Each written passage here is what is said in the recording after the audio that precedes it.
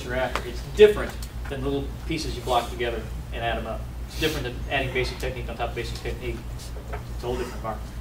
Therefore, this is important. Gestalt theory says, can you hit the lights, please? Thank you.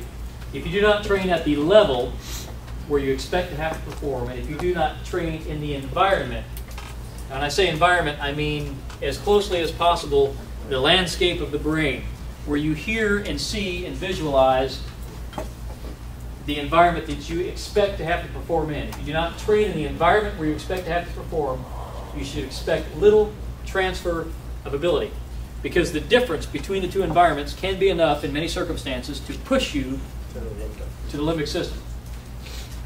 The similarity of the two environments, if they are similar, this is key. If the environments are similar, you step up the training, you step up the activity and the intensity in an environment as similar as possible to your intended goal, whether it's street self-defense or ring fighting or cage fighting. The higher your threshold is of getting pushed from the cortex into the limbic system, and then if it does occur, the more likely you are to be able to snap back into the cortex and become effective again. It's the first break in the action. Does that make sense? Yes. Okay. Always remember this. We will not rise to the level of our expectations. We will fall to the level of our training. That's key. Lights. That's